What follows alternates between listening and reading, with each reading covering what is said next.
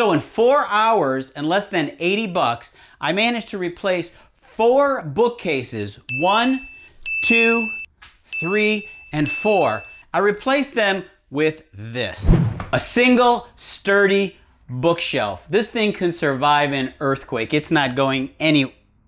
Hey! Dude! I'm trying to film a video here!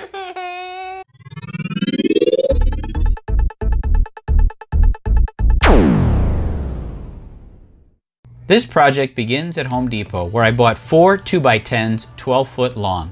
I needed 8 pieces total, 6 foot in length, so I had the guy there cut them in half for me. When I got them home, I did need to cut them all to the exact same length and square up the ends. A quick sanding on all the edges to clean them up. Now, we're ready for assembly. I'm putting marks on the 2 ends of the bookcase where I want to place each shelf. On these marks, I'm using a square to draw a perpendicular line across the board. The 2x10s aren't actually 2 inches thick, but rather 1.5. I'm drilling pilot holes 3/4 of an inch from the line. When I put my shelf up to this line, the pilot holes will be on center for the screws to go into the shelves. I drill 3 holes for the end of each shelf. To drill the holes into the second piece, I'll square up both end pieces and use the top piece with the holes to drill through into the second board, but not all the way through, just enough to make a mark. I'll repeat this with every hole. Once all the holes are marked, I'll drill each one all the way through. Now I need to draw the same lines all the way across as I did on the first board. I'm drawing a line on the inside of each piece by lining up my boards next to each other and using board number 1 to make an exact mark on board number 2. We now use the guidelines to place each of the shelves. I'm using 3.5 inch length screws. By drilling the pilot holes, the screw is going to pull each shelf tight up against the end.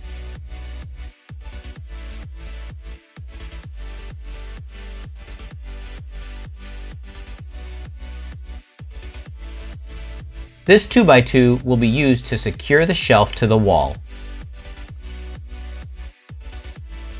With assembly complete, we now lift the shelf into place. Be sure to measure the shelf spacing correctly to avoid putting a shelf across any wall outlets.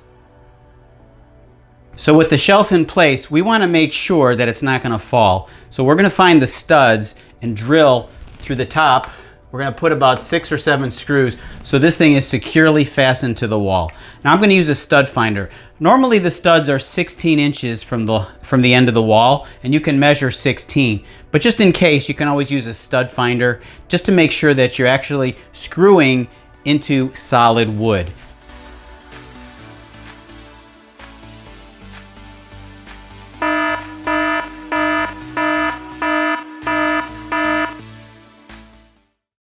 So for less than $100, you can organize a room, but not just organize it, transform a room. Now the reason that I chose to use 2x10s is because I can span a 6 foot length or longer, and the shelves won't sag or bend. And eventually I'll probably paint the shelf the same color as the room.